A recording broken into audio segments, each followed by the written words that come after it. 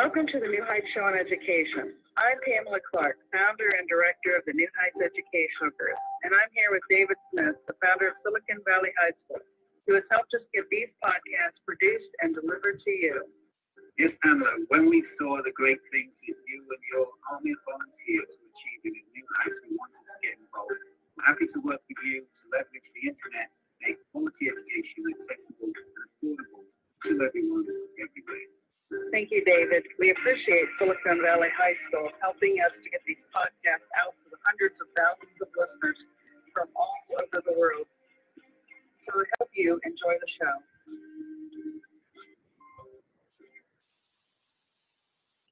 Welcome to the New Heights Show on Education. This is Pamela Clark, Executive Director of the New Heights Educational Group and owner of the show. We are doing an episode on news and education, and I hope this show shares some stories with you that you haven't heard, and we ask that you share it with others and follow us and leave feedback. I always love to hear from the audience. So let's get right on into it. The first story I have to report on is from ASCD Smart Brief. It was sent to our inbox on December the 8th. Survey, this is under teaching and learning. A pandemic takes toll on ELL students, so English language learners. More than 56% of educators who support English language learners worldwide say the coronavirus pandemic had a significant effect on students' learning.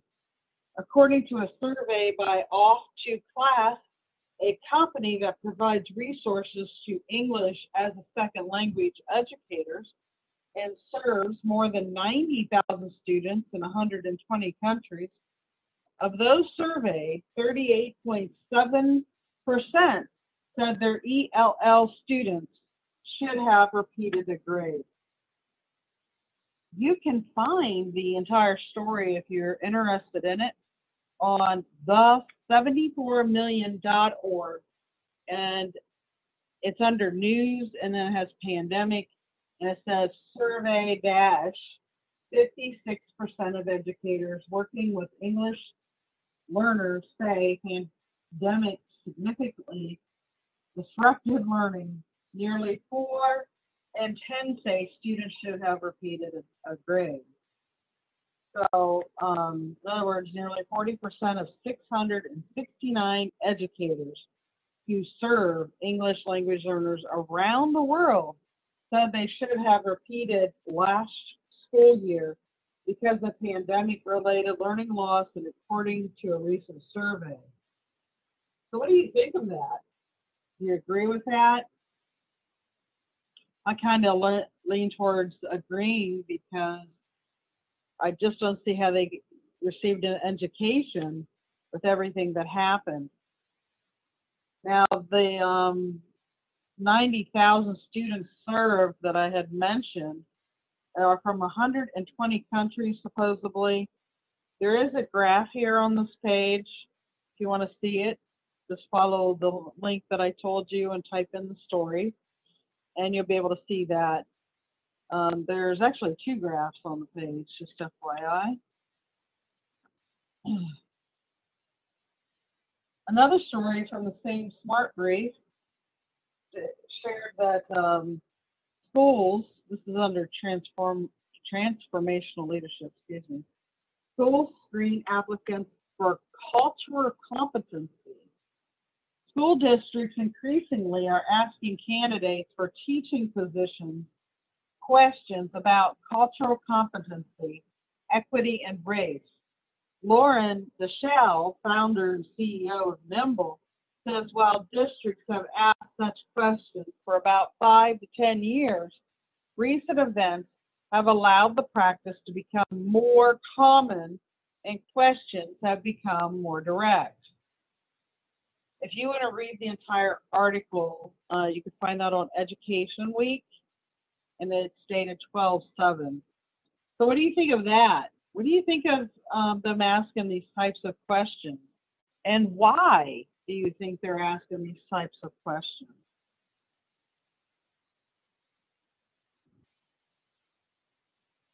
Also, in the same smart brief, the National Constitution Center reports that free no prep online lessons are available now. It says that it brings the constitutional conversations into your classroom with scholar exchanges, part lecture, part lively conversation. They're weekly from 30 to 45-minute classes, and they're accessible on Zoom and YouTube. It says they're easily incorporated into your schedule and supported with reading to use resources. You can learn more about this program, and I'm not advocating for it. I know nothing really about it other than it's being offered, but I will say that Hillsdale College offers free online classes through our site, including some fantastic courses on the Constitution, and they've just done a fantastic job of building up all these courses. So anyways, if you want to check this one out, you go to the constitutioncenter.org and go to their upcoming live classes to view what they're offering. And then you can look at it and see if it's something you want to offer in your homeschooling to your students, or even consider Hillsdale College, and hopefully it will help you. From the same report, under technology in the classroom, it has that nonprofits offer low-cost online courses. Our nonprofit does that too, over 1,280 of them, free and discounted. This is from TL Education, an online education nonprofit, has partnered with 32 regionally accredited partner universities and 161 high schools in 15 states to offer low-cost online college courses for students. However, some faculty at the universities have raised concerns about the standardization of content developed by third parties. You can read the full story about this on Insider Higher Ed, which is insidehighered.com. And then it's under news and online course provider shops, more affordable college credits. It was written by Suzanne with a Z and 2 N's and a Smalley, so 2 L's. And it was published December 7th.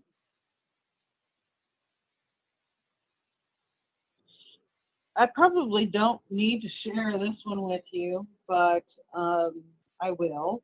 It is titled Why Some Families Are Choosing Online Learning. Even as schools return to in-person instruction, some families are opting to enroll their children in full-time virtual programs. In this blog post, parents share the challenges and benefits of their decisions, including Megan Hernandez, who writes that it allows her family to play a more active role in her son's education. You can read the whole story at smartbrief/education.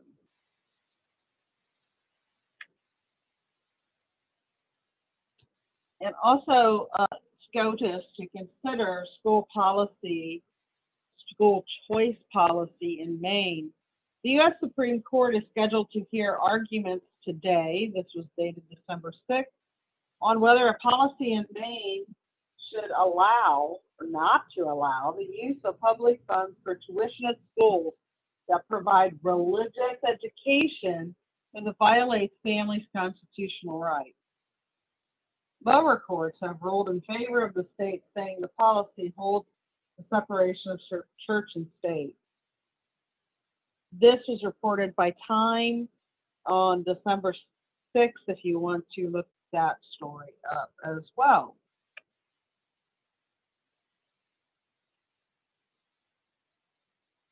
Bear with me while I switch to the next story.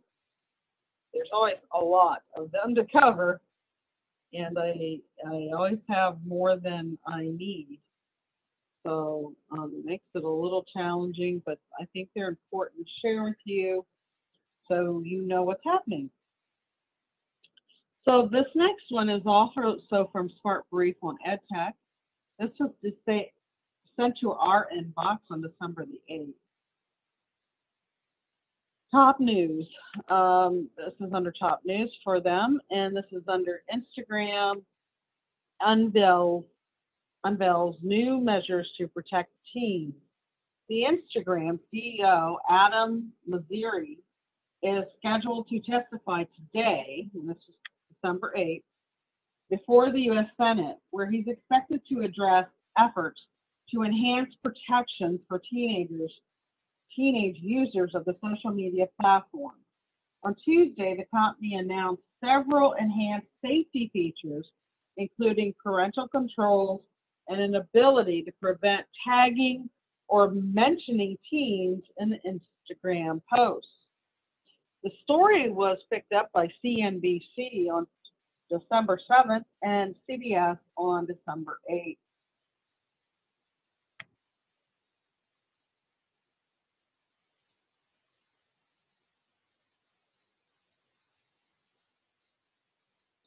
A lot of articles from this mailing are repeats from the previous. Okay, the next one I have is from ASCD. It's from K-12 Leadership Smart Brief. It was mailed to us on December the 8th.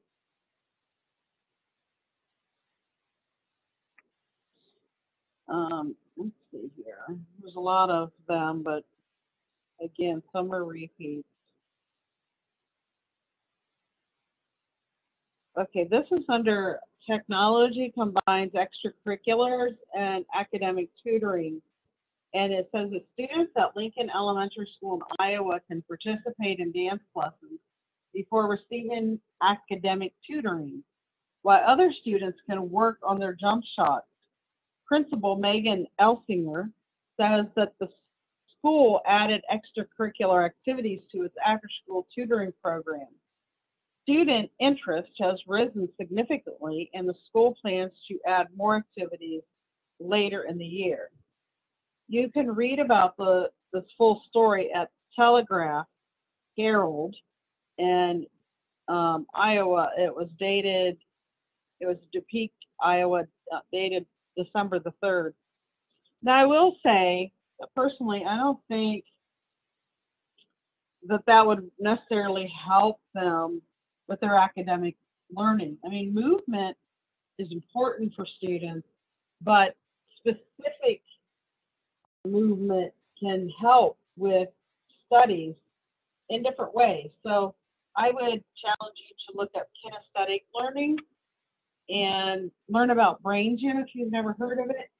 Those are the types of things that, if they're going to be doing physical education, and in my opinion, those are the types of things they should be doing instead of just random things. I don't think they're going to see a big change in individual students with doing it that way. That's my personal opinion. This is under policy and research in that same email, and it says how districts are getting absent students back to class. And it says residency compliance and student support specialists, as well as traveling family resource bus, are helping to locate a Virginia district's absent students. The superintendent, Maria Petrie Martin, says other districts are using a connection building model to build relationships with students and keep them engaged in coming to school. This full story can be found at districtadministration.com. And when you get on that site, you will see, you can do a search and you can do 3 views on the best ways to track down missing students students post-COVID. So you can read all about that there.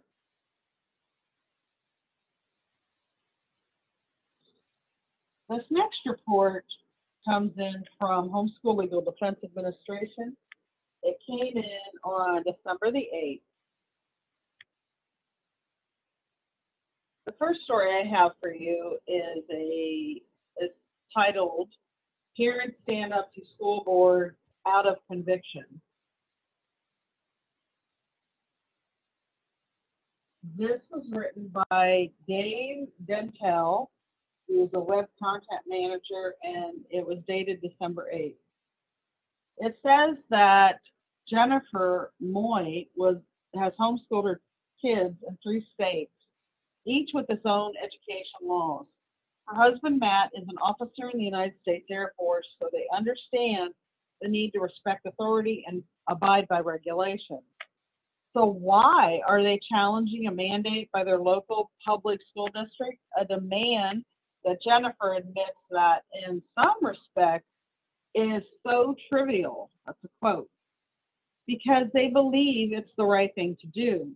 Giving into something she sees as unlawful, said Jennifer, could ultimately nullify the reasons they homeschool and undermine the specific choices that make the educational option work so well for their family. Quote, somebody has to stand up and say enough, she said. Stop pushing people around. A question of law. The Moys asked Homeschool Legal Defense Association to represent them in an appeal to the Rome, New York School Board after the Individualized Home Instruction Plan, IHIP. They submitted for their oldest son, a 6th grader, was rejected. The only reason officials refused to accept the plan was because it did not list resources for teaching about AIDS. You heard that right. Homeschool Legal Defense contends that the regulation requiring AIDS education applies only to public and private school students, not homeschoolers. Also, Jennifer said she wants to teach this topic at a time and in a way that is best for her children. If the appeal process fails and the IHIP is still rejected after all legal remedies are exhausted, the family risks being accused of not complying with compulsory education laws.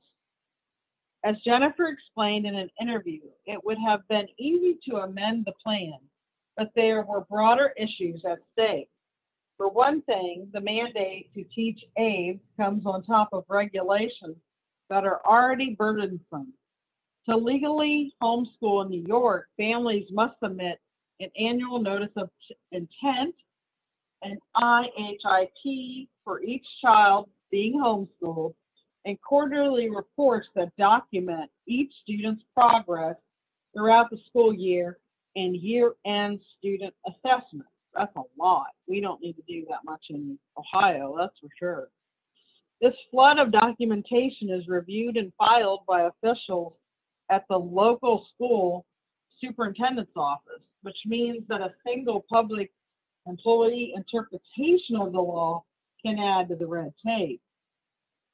Adding to the burden, which is what seems to have happened in Rome, New York, families who homeschool in the district, including some who have been doing it there for more than a decade, say a recent spate of rejected IHIPs traces back to when a new official took over the processing their paperwork.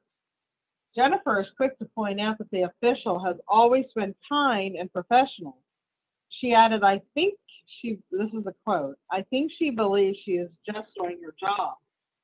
Regardless of intent, Homeschool Legal Defense staff attorney T.J. Smith said that the way Rome School District is treating homeschool families amounts to overreach. Officials are assuming their job is to subjectively review the home instruction program rather than simply determine whether parents have submitted the information required in the IHIP, he said. In Rome, IHIPs are being rejected because the district wants families to provide them provide more than a list of textbooks claiming lack of familiarity with the content of the curriculum. Jennifer can attest to this. Her family started homeschooling in New York in the fall of 2019. She submitted the required paperwork and didn't encounter any problems. Then, after handing in her third quarter report for 2020-2021 school year, Jennifer heard from the district homeschool official who requested photos of the table of contents for all textbooks the family was using.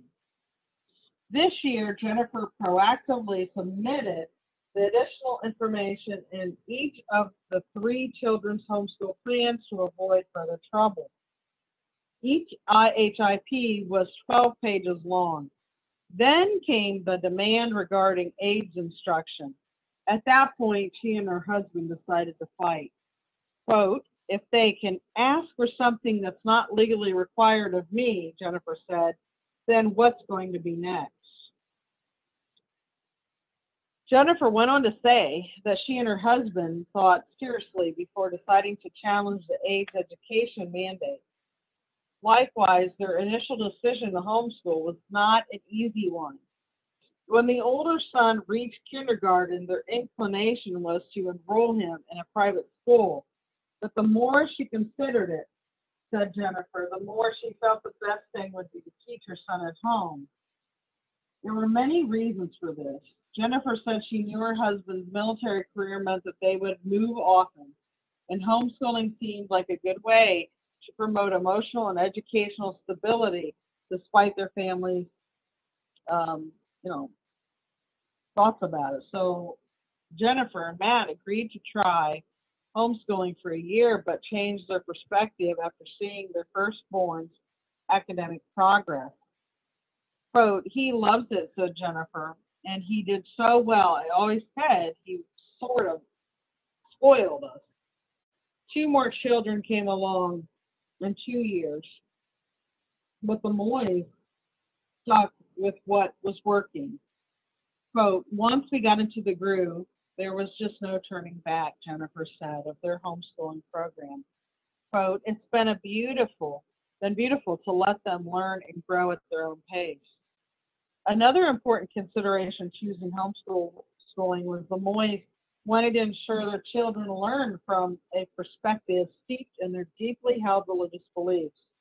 Witnessing all her children made confessions of faith as Christians, said Jennifer, served to confirm that she made the right choice.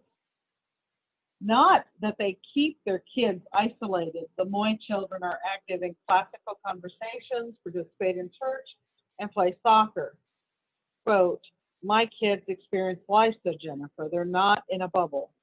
In fact, Jennifer added, she tries to use her kids' experience as a tool for teaching them in a timely and natural way, which brings her to another reason for opposing the mandate, to instruct her son about AIDS, an important and sensitive subject at a time and in a way that might not be best for him. Quote, "We can have that conversation when it's appropriate," she said. Quote, "We're standing up for what we believe and what we're convicted of." So, yeah, wow, right? What an article. Also, from the Homeschool Legal Defense mailing, wash, rinse, repeat. Homeschool Legal Defense helps grad overcome cosmetology school discrimination. This school was apparently unaware of a 2013 policy that recognizes homeschool diplomas, but they resolved the situation quickly after a homeschool graduate they rejected called Homeschool Legal Defense. So this is a graduate from Oregon, and it was a Washington cosmetology school that refused her. Trying to see, she had asked why. The school representative explained they could not accept homeschool diplomas due to their schools accreditation with the National Accrediting Commission of Career Arts and Sciences. Talk about passing a buck, right, on to the next person. So this all happened in Oregon, and you can look for this on the Homeschool Legal Defense website, so read more about it.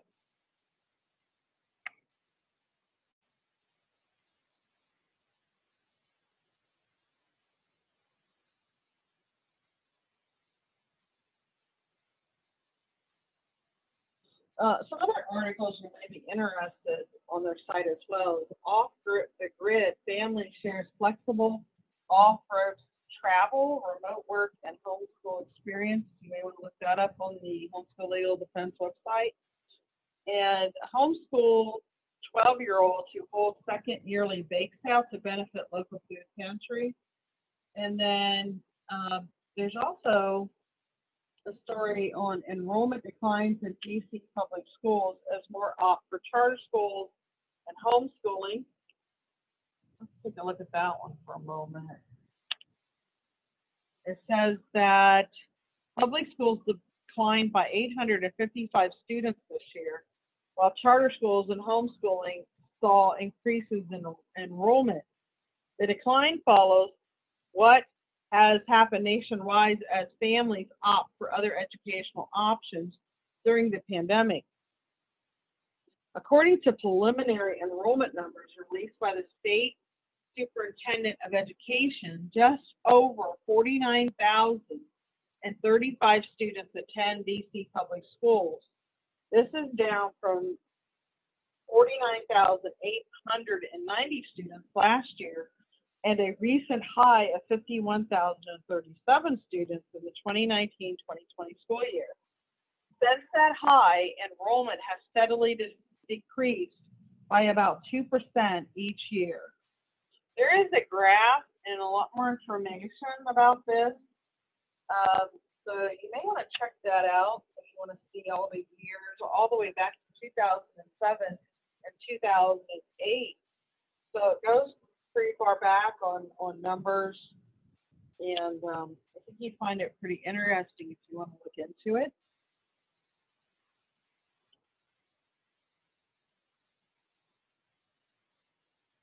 Let's see here. Okay, switch to another one. Actually, we're going to need to take a quick commercial break, and we will be right back.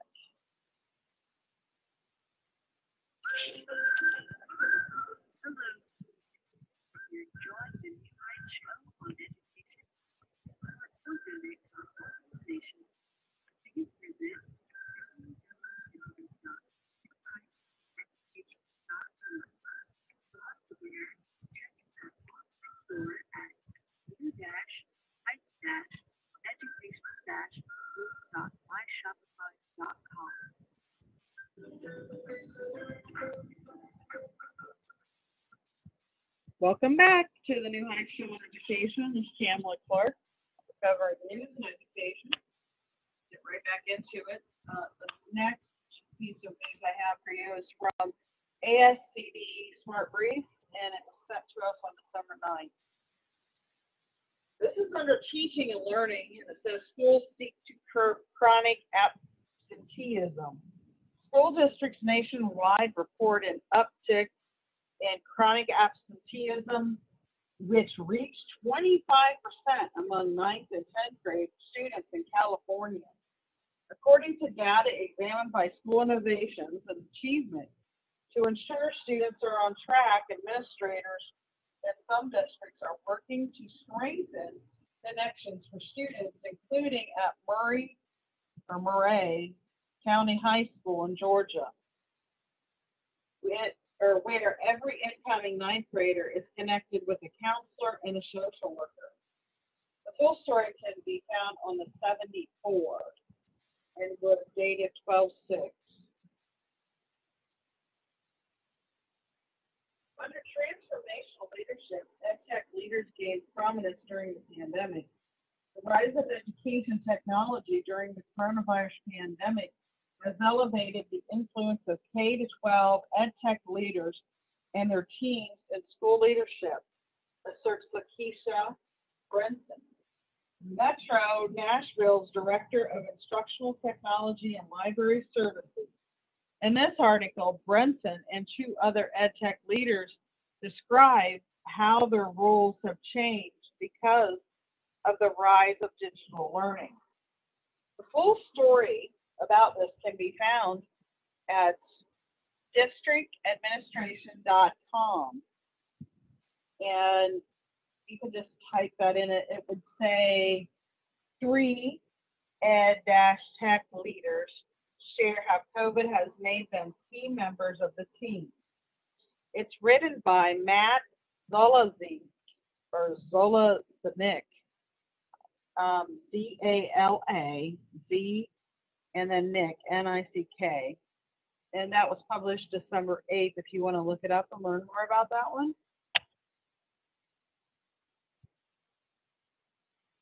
I can't share all these links. I try, but there's only so much space when we publish these, so we just can't share them all. That's why I reference them verbally with you. Another report from Iowa says that students find good listeners among therapy dogs. 5 dogs, 3 added this year, are helping students in Cedar Rapids Community School District in Iowa learn as they help soothe anxiety and stress in classrooms.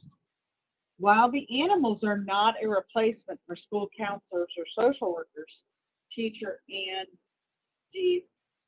Giacomo says, the canines, including her Labradoodle named Keely, do bring smiles while serving as non-judgmental listeners for emerging readers. The full story is picked up by the Gazette in Cedar Rapids, Marion, Iowa, if you'd like to read about it. And then a story from a Boston program helps kids deal with COVID-19 loss.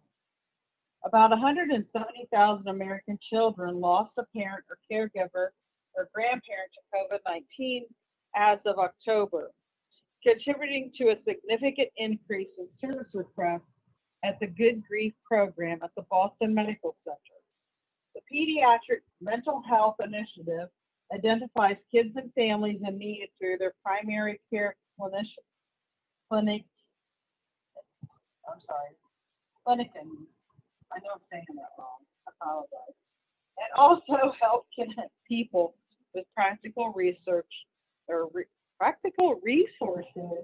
such as food and shelter. Full story can be seen at WBUR-FM in Boston and the day of 12/6.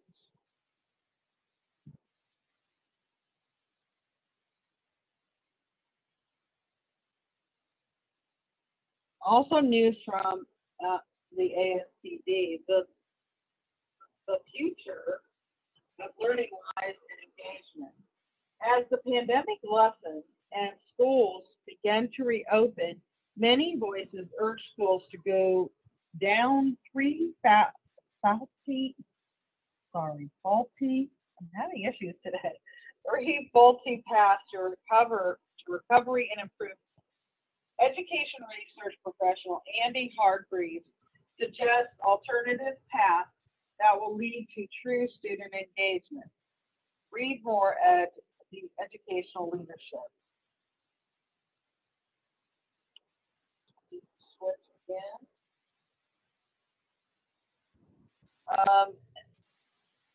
This is under Faculty Lounge. This is national contest. Ask students to adopt careers. The nonprofit organization American Student Assistance is launching a contest for middle school students that encourages them to explore careers. The ASA Solve Together, tomorrow's leaders tackling today's challenges competition, asks students to adopt a career and propose solutions around topics such as climate change and public health issues. The full story can be found at the site, thejournal.com, and it's under STEM and career prep. And the title is Middle School Challenge Encourages Career Exploration. And it was written by Dion Schaffhauser on December the 7th. Published December 7th.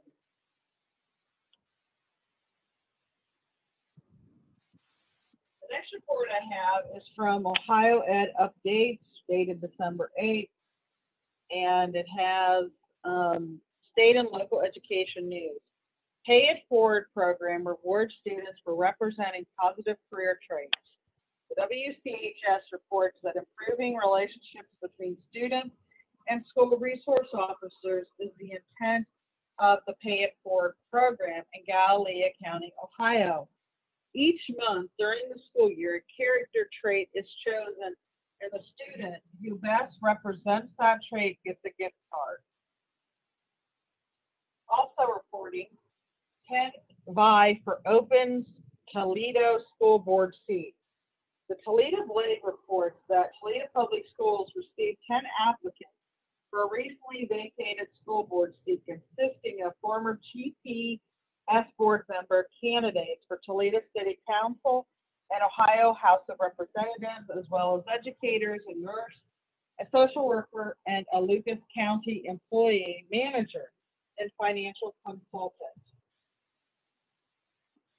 Bristol hires Newton Falls school treasurer. A Warren Tribune Chronicle reports that Newton Falls school treasurer Carla Click will be heading to Bristol schools in 2022 after being hired by its Board of Education Wednesday. Click will replace Mario Nero, who is leaving Bristol at the end of the month to become treasurer for the South Range schools, excuse me. Also reporting, report look at technical education career. Crane's Cleveland Business Reports, beautiful article titled, Ohio offers $150 million in grants to improve access to child care. And it says a new analysis has found career technical education and training in Ohio generated $1.4 billion in direct and indirect economic activity, including purchases related to construction, renovation equipment in 2019.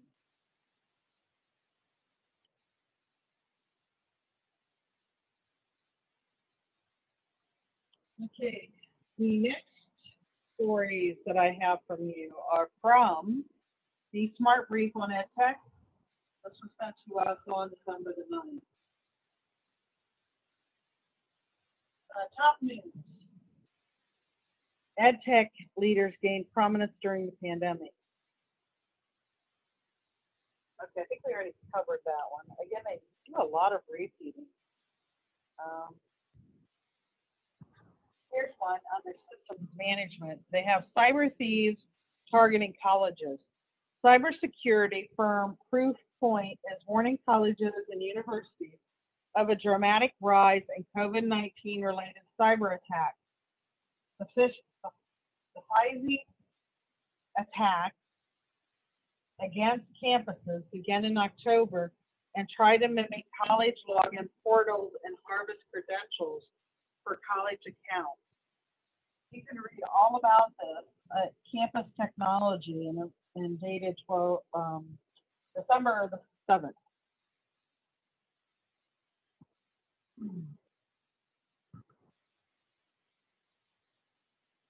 You know, I mentioned this before, but this is an update. This is for Wisconsin East Church State Line and School Choice case. And it says the U.S. Supreme Court justices on Wednesday heard arguments in a case that could pave the way to direct public funding to religious schools. The court's conservative justices appear in favor of reversing a policy in Maine that prevents public tuition funding from going to schools to provide religious education.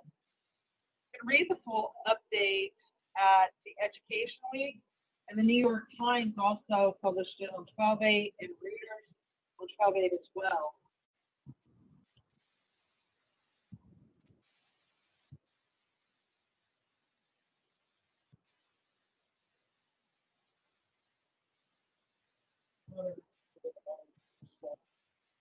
Takes me a moment to shift.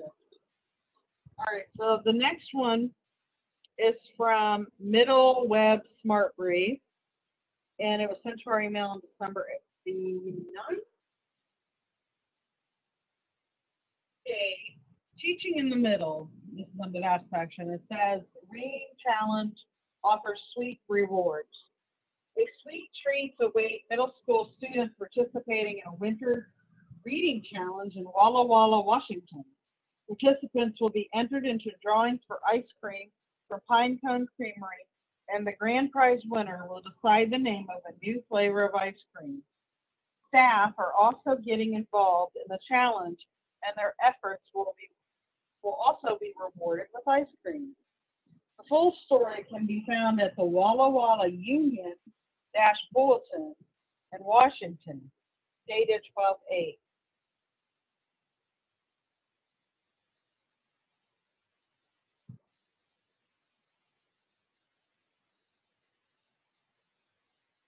Under classroom innovation from this briefing, it has the program assists students with disabilities in PE and art.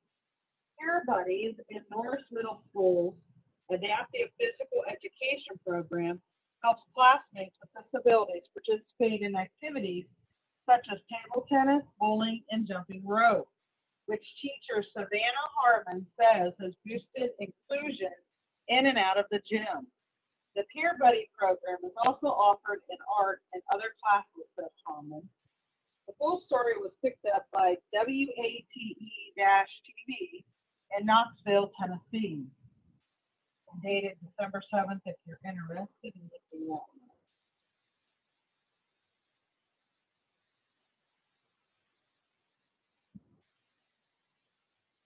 Okay, also in Tennessee, a tutoring program aimed at boosting achievement.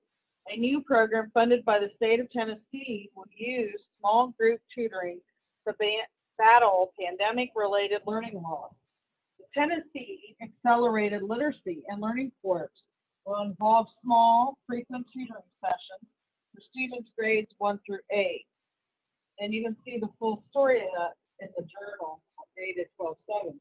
I will say, we offer a tutoring program as well as fill in the gaps type tutoring.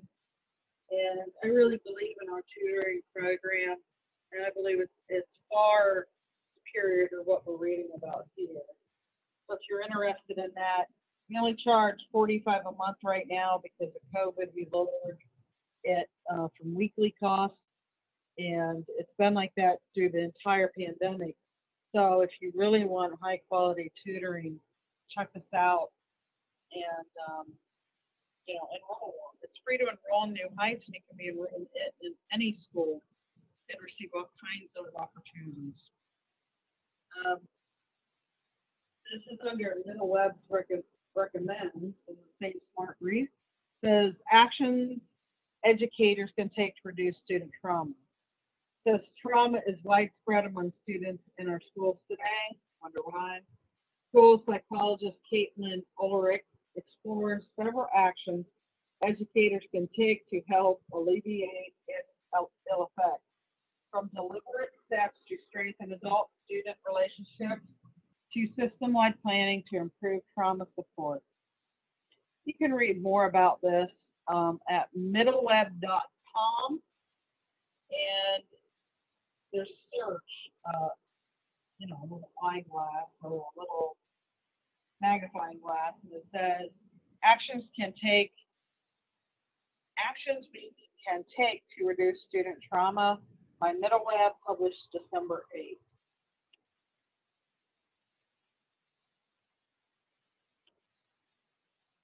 Flipping over Flippity, a free resource for flashcards and more.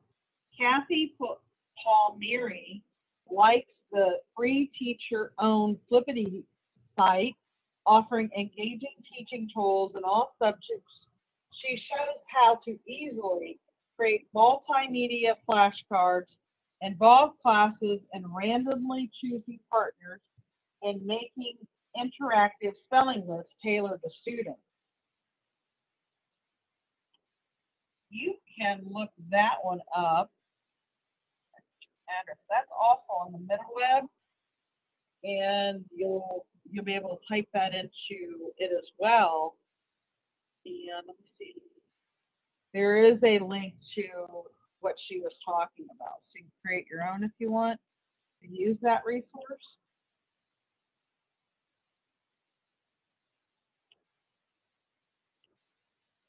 Okay, we're going to take another quick commercial break, and then we'll be right back. This podcast is brought to you by Silicon Valley High School, the world's fastest growing, video-based, self-paced, teacher-supported, fully accredited online school that's recommended by more than 96% of students. Take individual courses at just $95 each, or earn your high school diploma at education. Check us out at sbhs.ca. Welcome back to the New Heights Show on Education. Pamela Clark, and we're doing a news and education show, and we're going to get right back into it. Where the next one that I have for you is from Ohio Edit Date, set on December the 10th. It says state and local education news. Marion City Schools awarded $339,000 from Ohio Department of Education for career pathways.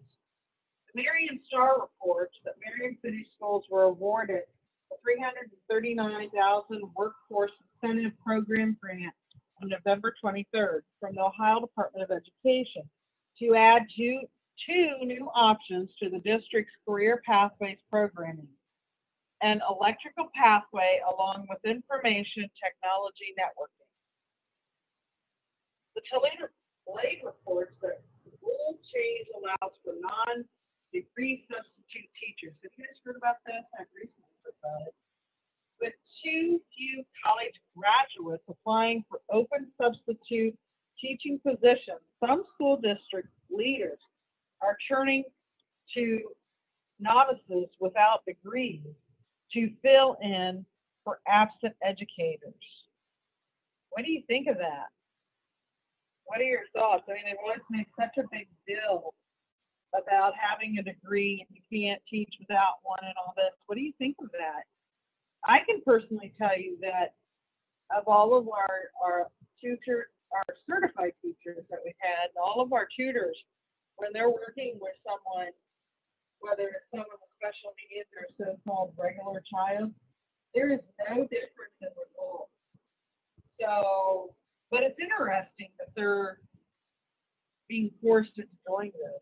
I think it's really interesting because of how they've always been about it. So,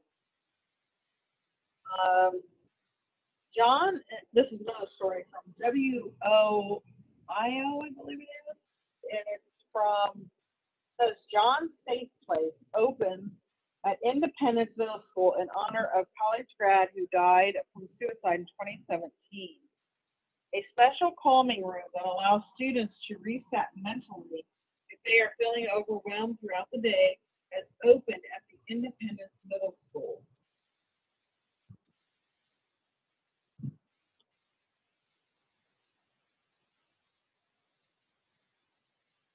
Hold a second, I'm switching again.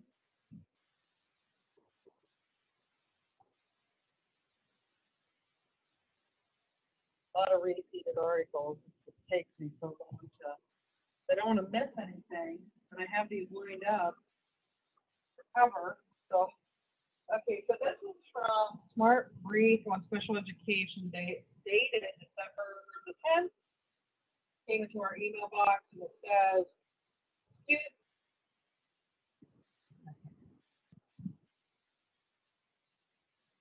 students gain independence through school barkery. Through their work with Gahana Barkery, a micro business created by the Special Education Department, Gahana Lincoln High School in Ohio, students with disabilities learn how to budget and work and fine motor and language skills. The business, created when the pandemic prevented students from participating in community work programs, has fostered a sense of independence and many students, says intervention specialist Shane Natalie. If you would like to see the full story, the Columbus Dispatch in Ohio shared this on December the 9th. Also, a music program for students with disabilities open. A new center in Southern Florida will help students with disabilities make music while accommodating their education needs. The Southwest Florida Music Education Center offers 2- and 4-year certificates, says President Rob Moyer. You can see the full story at WFPX-TV at Cape Coral, Florida, and it was published December 9th.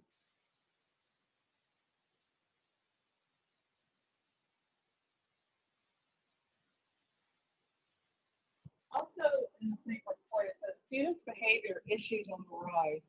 Schools nationwide are citing the transition from remote to in-person learning for an uptick in disciplinary issues and even violence on campus.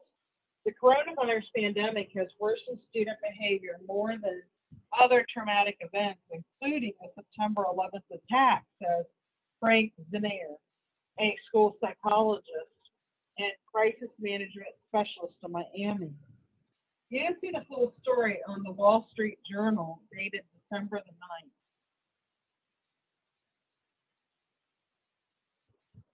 News from Kentucky. Students create digital portfolios for interviews. Students at a Kentucky high school are developing digital portfolios to present to school officials and local professionals in interviews. Students say the process helps them prepare for professional job interviews, where they present the portfolios that include details about school achievements and jobs. WNKY-TV in Bowling Green, Kentucky reported this on December the 8th. If you want to look it up.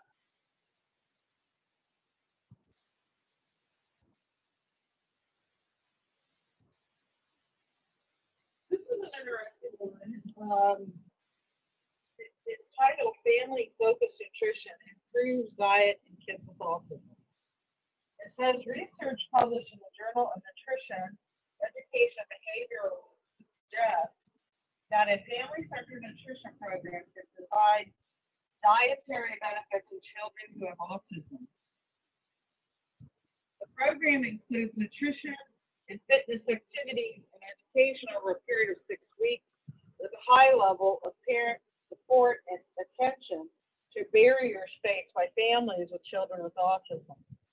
The complete story can be found at Helio, H-E-A-L-I-O, dated 12/8. Now, I will say that I don't know about their program, okay? I don't know if it's worth it or not. But I will tell you that I follow Flav City, FLAVCITY. And in my opinion, there's nobody better to get you on the right track, whether you have health issues, disabilities, or just you want to change your diet, you want to eat healthier. And I would just highly suggest them. I get nothing, we have no type of partnership at all. It's just somebody I follow and really believe in, and I want to share it with you. So you may want to look into that. Okay, we only have time for a little bit more stories, so let's see here what I have. This one is from Smart Reef on EdTech as well. It's December 10th, and it says ways that AI may help schools students in 2022. Artificial intelligence assistants who can help manage classrooms, AI-powered security solutions, and chatbots to aid in tutoring and family communication are among the educational technology trends expected in 2022. The full story can be seen at this EdTech dated December the 8th. I'm really suspicious of that stuff. I really, as of right now, I can't support it. I think it's just a little over the top. they're already having troubles, reaching students. I just don't think I agree with that. I don't know what you think. You can share comments. I'd love to hear. And yeah, love to hear what you think. Telehealth offered to California community college students. About 20 California community colleges have partnered with Timely MD to provide around-the-clock virtual health and wellness services. The program is set up through the Foundation of California Community Colleges with state funding. You can see the full story at Campus Technology, dated December the 7th.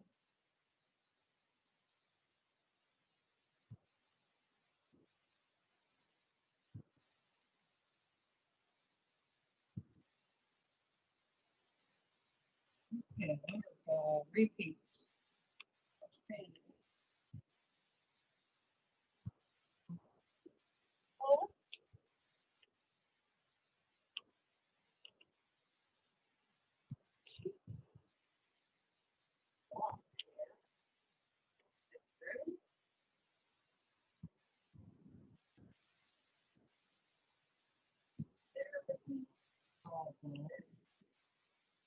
All right, let's see.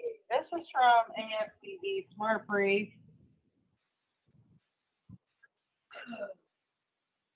This is titled Schools Add More Half Days to Tackle Teacher Burnout. Some school districts in Virginia and Maryland are scheduling more half days to help curb teacher burnout. School leaders say the move will help support teachers, but some parents are concerned about the loss of instructional time. The full story can be found at the Washington Post and dated December 12th. Also in Washington, D.C., schools adopt food education programs. I think I had mentioned this before to you. It says students at 19 schools in Washington, D.C. are learning how to grow, harvest, and cook vegetables through a curriculum from Fresh Farm and Food Print. The program was created by two educators to integrate garden-based science lessons for food education. The full story was picked up by the Washington Post and dated December 12th.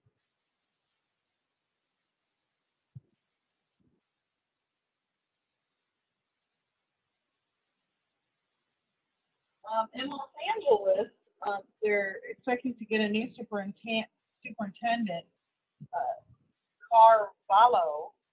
Alberto Carvalho, superintendent of Miami-Dade County Public Schools, will be leaving Florida after being named superintendent of the Los Angeles Unified School District. A former high school science teacher, Carvalho, will depart to the Florida district, fourth largest in the U.S., that has been leading since 2008 to take the helm of the California district, the country's second largest. The full story was picked up by the Associated Press on 12/9 and WFOR-TV in Miami, Fort Lauderdale on 12/10, and the Miami Herald on 12/10.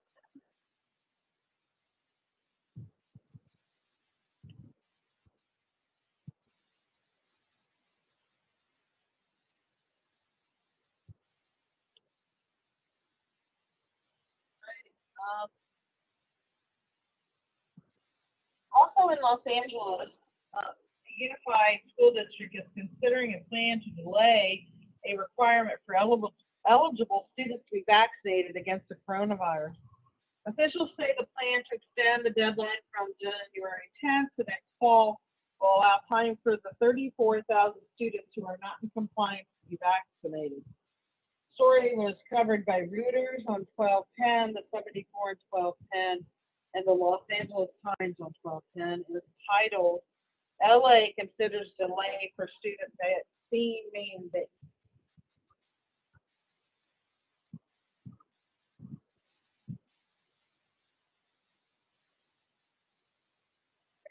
So, here I have another report from Ohio Ed Updates from December 13th. And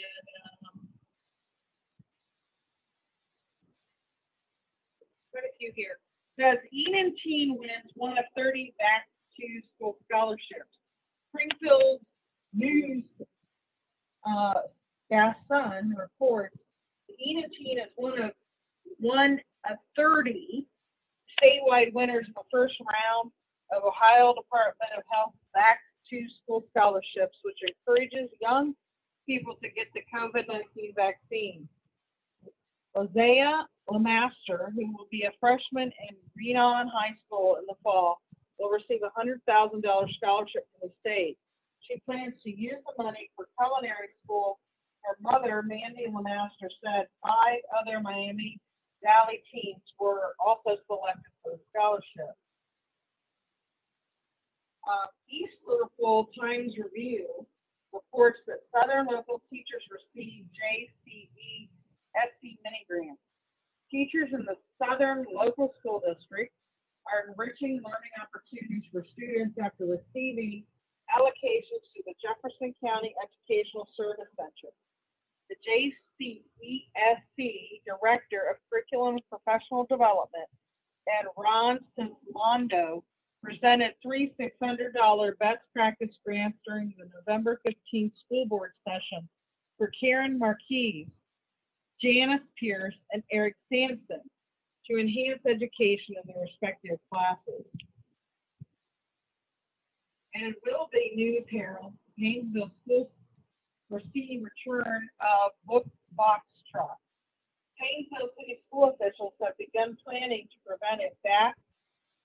bring back a popular summer program they said benefited kids amid the pandemic. Heading into the summer of 2021, officials in the district were especially concerned when learning loss caused by student missing class time amid coronavirus shutdowns and quarantine. In the Medina Gazette, they reported that students and writers converged on Cloverleaf High School for writing tournament. More than 160 pupils from 15 Ohio high schools competed Saturday in the 3rd annual Just Right writing contest at Cloverleaf High School. Pupils were assigned various genres of fiction, including mystery, historical, science fiction, realistic fiction, and classical horror, or narrative nonfiction, and given 45 minutes to write a 3-page story. Teacher coaches judged the work. The tournament was organized by Just Right Ohio, a Toledo-based nonprofit interscholastic writing competition organization. The Medina County Arts Council provided the funding. And our last report of today is from the Wooster Daily Record. It's titled Ohio Model of United Nations Teams from West Holmes Represents Australia and Germany. 14 West Holmes High School students attended the largest global education program in the nation, December 5th through the 7th, according to a news release from West Holmes, Ohio. Model of United Nations teams represented the nation of Australia with Wyatt Carter, Zach Kraft, Sammy Latoff, Kylie Troyer, Keaton Barnes created a resolution on a shocking solution to a hot topic and performed a native story using didgeridoo and clapstick. Well, thank you for joining me for another News and Education. I hope you enjoyed it. I hope it was informative. And I wish everyone happy, safe holidays, and a Merry Christmas. Have a good one, everyone. See you at the next show. We hope you enjoyed today's show. Don't forget to rate us and follow us on your podcast player. Check out our show page, radio.newheightseducation.org, for monthly announcements and other happenings.